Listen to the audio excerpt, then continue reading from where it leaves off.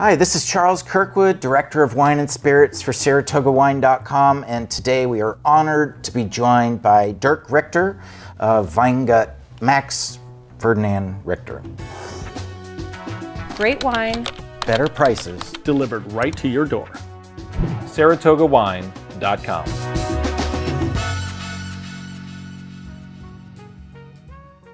Happy to be here and to introduce our estate and wines. I'm the 9th generation winemaker of the estate that has been set up as an export company in 1680. And we have been shipping wine to the US since the 1830s, as far as my records go back. And it's a privilege to have the chance to introduce Riesling wines from the Mosel. That's where I come from, the oldest German wine growing area, set up by the Roman conquerors, Julius Caesar, 50 before Jesus Christ. And the Mosel is the oldest German wine growing area, and we grow Riesling. Riesling, Riesling. And I would like to introduce 3 different wines from our estate, also to take away the misconcept that Riesling is sweet. And the first wine I poured in the glass is a dry Riesling from the vintage 2021.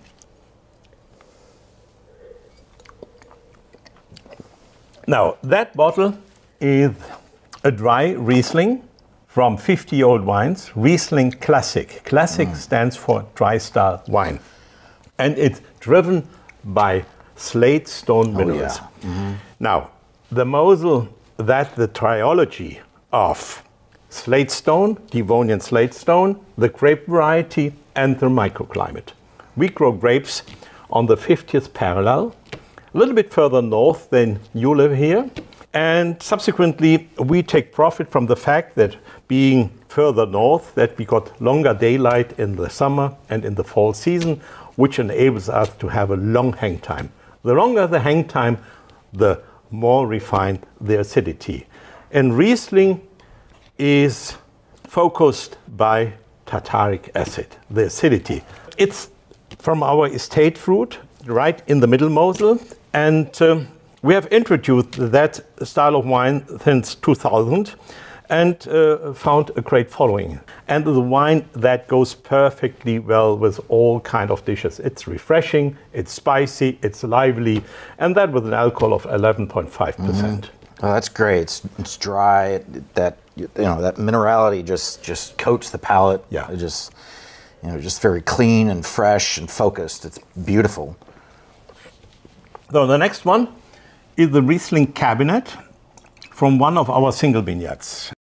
Now we get a little bit longer wording on the label. It's Elisenberg Riesling Cabinet, and there's an easy guess how to identify the quality of a German wine.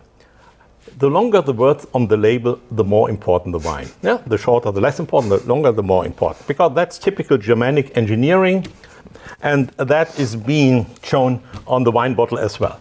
So this is now the first entry of the predicate scene, the Cabinet. The Cabinet is a light style wine that goes every hour in the day. Usually I say the third bottle tastes better than the second.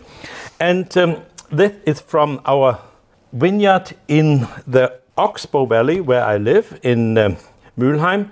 And that has a unique history. The vineyard was planted by my great-grandfather in 1814 or 1815, right after Napoleon Wars. That is very spicy, it's very elegant, and in the Oxbow Valley, that vineyard has a special exposure. It's situated a little bit higher than the vineyards, right on the river Mosel, and subsequently enjoys a longer ripening season. Yeah, we get longer daylight, and we leave the grapes longer on the vine, and generally we pick the grapes in November. Yeah? And that gives delicacy, liveliness, and due to the terroir, which is gray slate with a lot of quartz included, we get flavor that remind you of wild berries. gooseberry, white currant, red vineyard peach, and elegant wine to go with all kind of dishes, yeah? Particularly with East Asian dishes, where you have spicy dishes, Japanese food, Korean food, Chinese, Thai food. That's all the battlefield for Riesling Cabinet as a light style wine. Mm-hmm.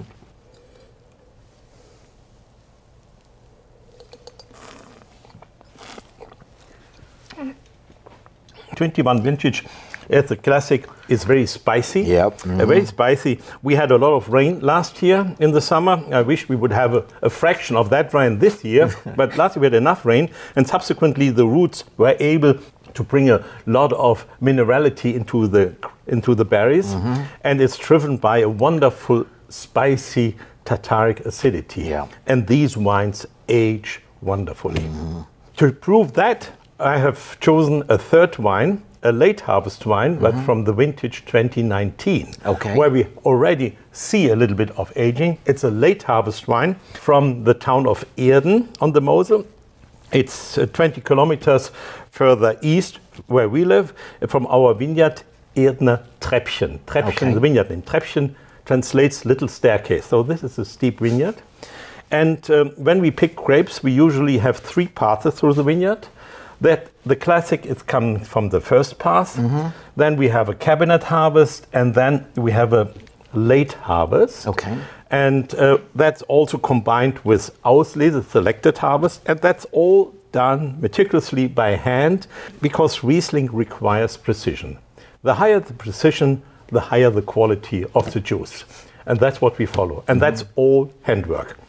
So 2019 shows the typical creaminess that you get from such a wine with residual sugar, 9.5%. But it doesn't taste sweet. Yeah. It tastes fruity. And that brings a smile to your face, yeah? Because you have the bouquet, the flavors of peach and tangerines.